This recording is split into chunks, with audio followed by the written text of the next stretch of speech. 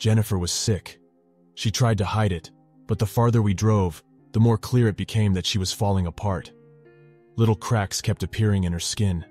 They were thin, almost scratches, and under them, something caught the light. The fingers on her right hand were fusing together, and the lines on her throat had widened and turned a reddish purple. More than a few times a week, I saw Jennifer sit down, looking either short of breath or dizzy. I wasn't faring much better. The dark veins had spread throughout my body hard enough that I could feel them when I pressed down on my arm or leg. They were like thick wires threading over my muscle and bone.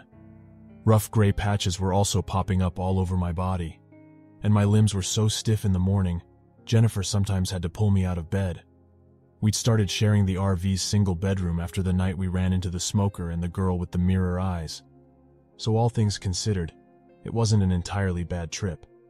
This is not how I pictured my life going when all this started, but at least now Jennifer and I were hopefully close to some answers. Would you like to stop and see the world's third largest ball of yarn? Jennifer asked. She was riding shotgun, feet up on the dash and the window down as usual. We were somewhere in the Midwest, more than halfway to California, to Noah. Fields stretched out around us, flat and green and endless. The sky looked like it could spit out a tornado at any second, but there was no rain. I was driving, thumping along on the steering wheel to the song on the radio.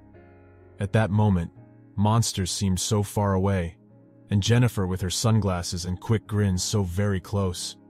I opened my mouth to reply when I felt my stomach curl in on itself like an alarmed armadillo. It got to stop. I mumbled, swerving to a halt on the shoulder. Thankfully, we were the only vehicle in sight on the two-lane highway.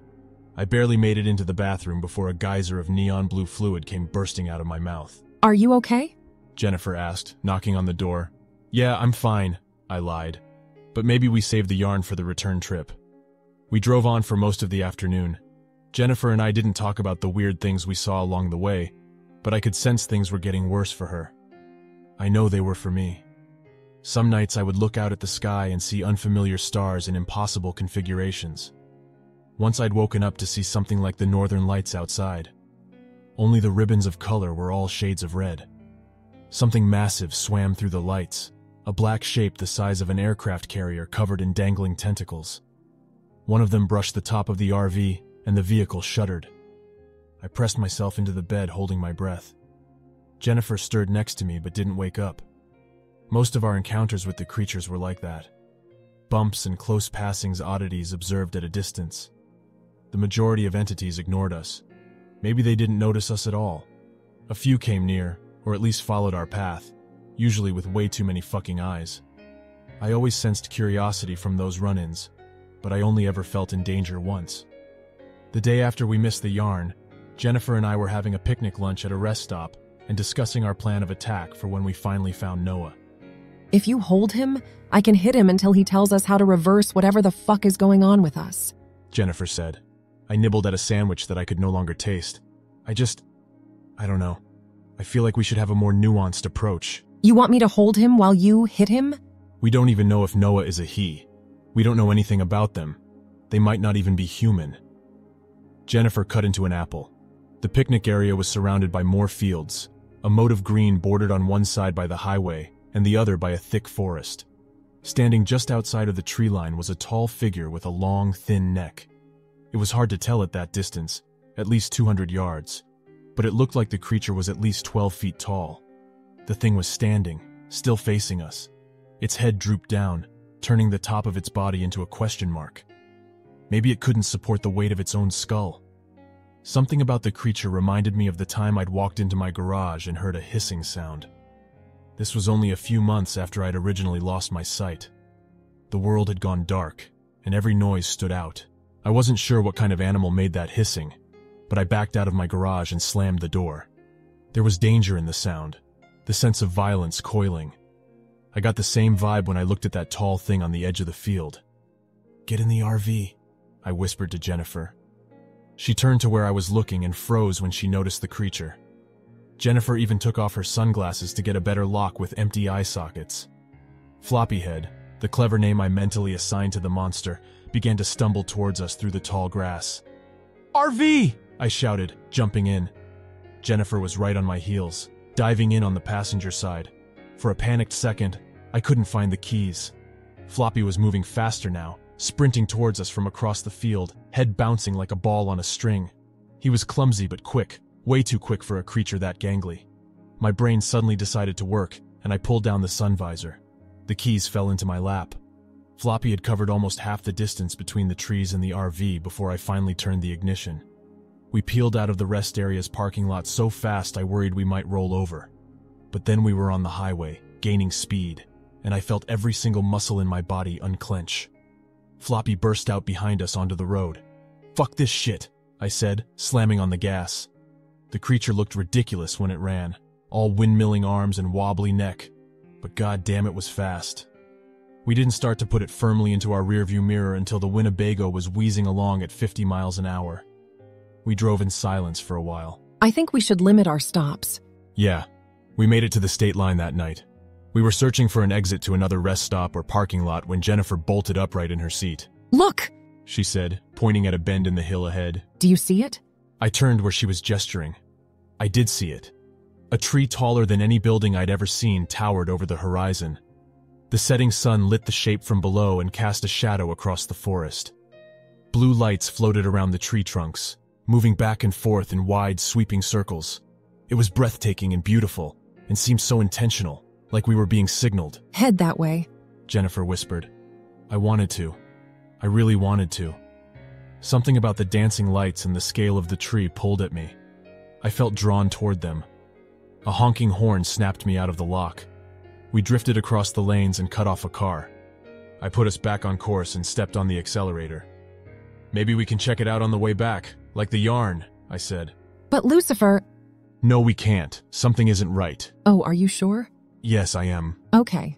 Jennifer stared out the window at the tree until the sun was fully down. Darkness and distance hid the shape, but the blue lights were still visible for the better part of an hour. Drifting. Calling. We crossed into California just before midnight and decided to keep driving until we reached the coast. That's where Jennifer expected to find Noah. She was tracking their online activity, sitting at the RV's tiny kitchen table with my laptop.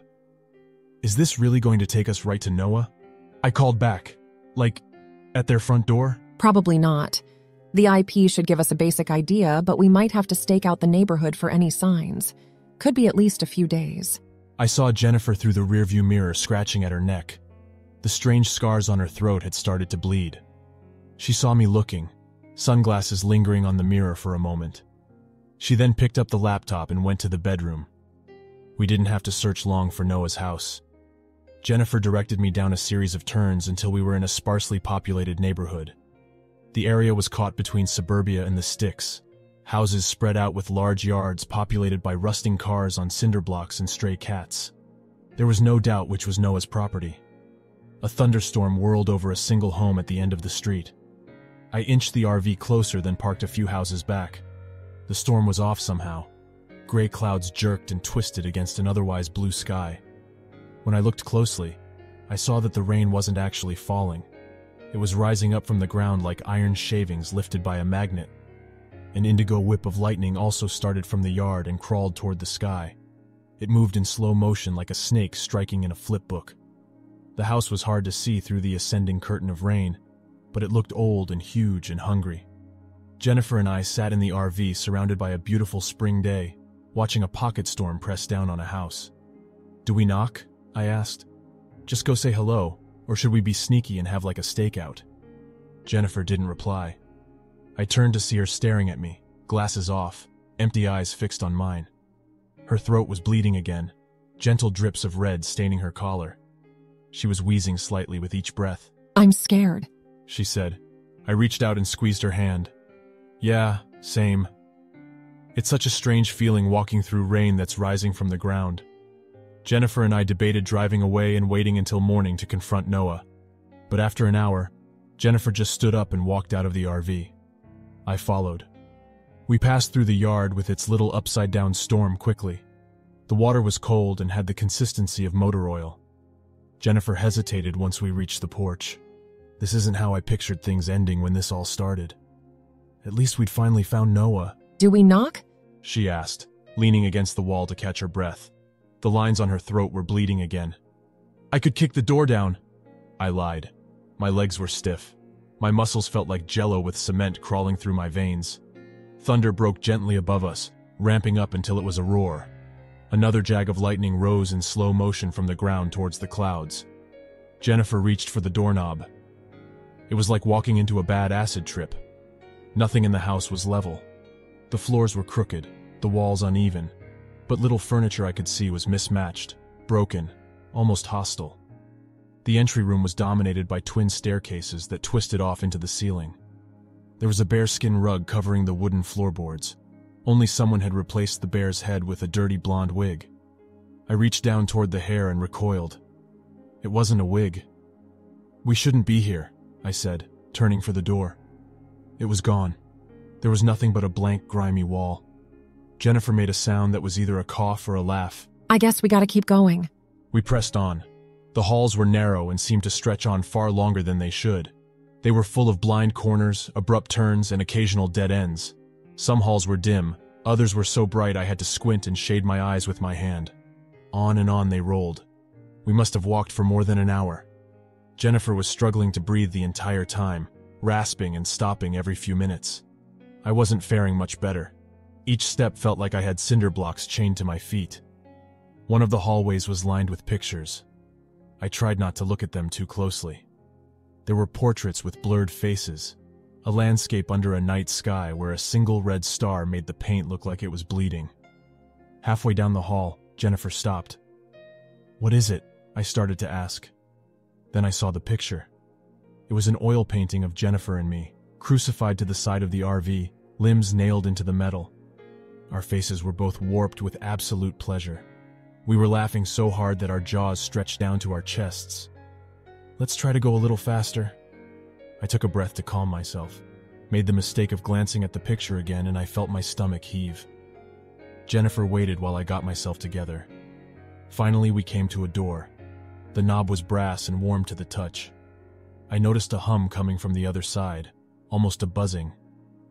"What do we do if Noah is in there?" I asked. "I don't know, Lucifer. I don't know what to do anymore." Jennifer reached for the knob. "All we can do is roll with it.